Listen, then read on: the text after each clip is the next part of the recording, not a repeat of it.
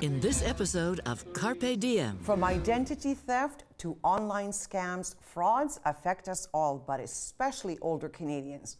What can you do to safeguard yourself? CARPe Diem. Seizing the day for Canadians as we age.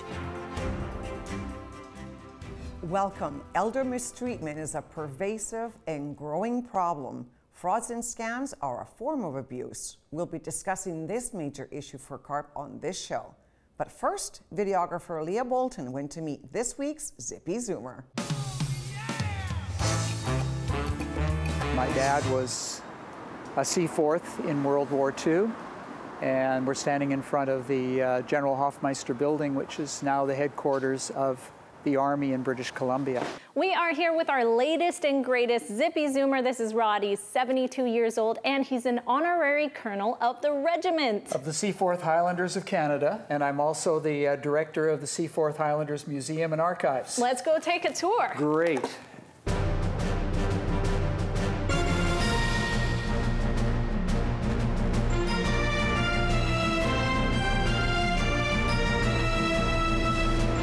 I went out and was successful in getting a grant from the Department of History and Heritage for $50,000, which I used to hire a consultant to come in and tell us how maybe we should develop a museum. In 2013, I was part of a 10-person group that traced the route of the Seaforths and the other Canadian regiments that fought in Operation Husky in 1943. We walked from Catania all the way north through to the end of the battle, and it was hot. It was the middle of July. Temperatures were in the mid-40s. We would start walking very early in the morning to avoid the heat, and we walked right up almost to the base of Mount Etna. So you must be in pretty good shape? Yeah, most of us trained for that walk. Wow, that's definitely a lot of walking. You also do some archiving and things here? Our archivist and assistant curator try and keep me away from messing things up as much as possible. Morning, Megan. Rod, clean up your room here. Absolutely. But it's a slow process because we have to record everything and photograph it before it gets into our inventory. Okay. Yep, this has got the medals in it. We do a lot of archiving and identifying of artifacts. It's going to put the map in its folder. That's where it'll live until it's needed for research.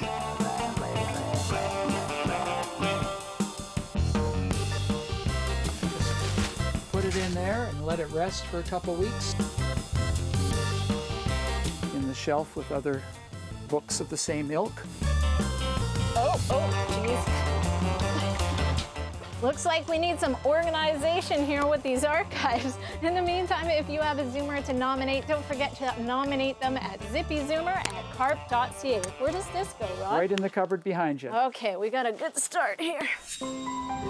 Rod is doing amazing work to honor our veterans. It's amazing how many seniors get to retirement and they don't know what they want to do. He clearly has a mission. And you know, having been to Sicily, I know how hilly it is and it can be darn hot. So that was quite a trek. Really wonderful to see that being commemorated. Incredible work that he's doing, just maintaining our history like that. I mean, that's an important job that, you know, goes without saying. Good job on him. Yeah, and you know all about service, Dustin? Oh, somewhat, I suppose. Indeed. We're going to take a short break, and after that we'll discuss the topic at hand and watch how you feel about frauds and scams. Up next on CARPe Diem. Well, if somebody wants to take their wallet, guess what? All their information is right there, and they're going to try those pins first. And I have all my cards in my wallet.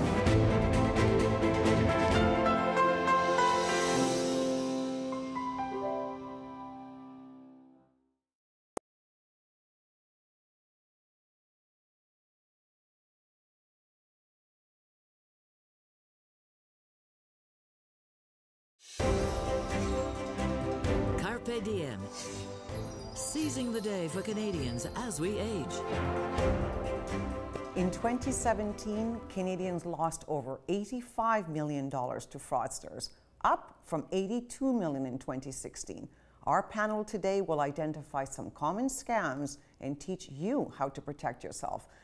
Wanda, this is a very important issue for CARPe, isn't it? It so is. And when we think of frauds and scams, we often think about the financial hit, and not to underestimate that. That's significant. People are struggling in their retirements. But what's even worse is that people become often depressed. They feel very ashamed of having been involved in a fraud or scam. Their health can suffer. We've even heard of people ending their lives because of what's happened. So really critical.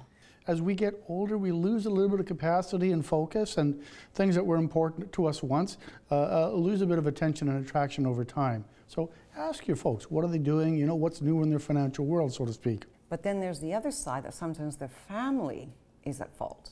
Absolutely. So, you know, we have elder abuse where it happens in a vacuum, more or less, for these people. You know, you've got some trusted member of your family, a son, a granddaughter, a nephew that's you know, ripping you off for your life savings. Who do you go to when you can't trust your family? We've got some financial institutions that are especially concerned about this issue, and recently one bank actually held a seminar to educate their clients. Watch this. So beware of dangerous downloads to see pictures. Quite often very enticing to want to go and click on those things, to hear music or to play games. You could be downloading a virus. I've seen all different kinds of scams perpetuated on everyone from every different socioeconomic level. So it isn't just people with a lot of money, it's being perpetrated on everyone at all levels. And there are things that people can do to protect themselves. They're going to ask you to pay out a fee or something, and they'll give you a cut out of it at the end. There is no cut at the end. You just end up giving them money. So my advice to you would be to make sure that each card, and I know it's hard to remember all the different pins, but if you keep them, write them down somewhere where you're going to keep it safe, and have a different pin for every card. And what happens if you have multiple cards in your purse? If they're able to figure out what that pin is on the first card, they're going to use every other card that's in that wallet. And so that's why if you make them different, they may have got your wallet, but they're going to have one card they're going to access, not all of them. And that's the reason you want to make sure that they're different. Where I worked around the corner, there was a gas station.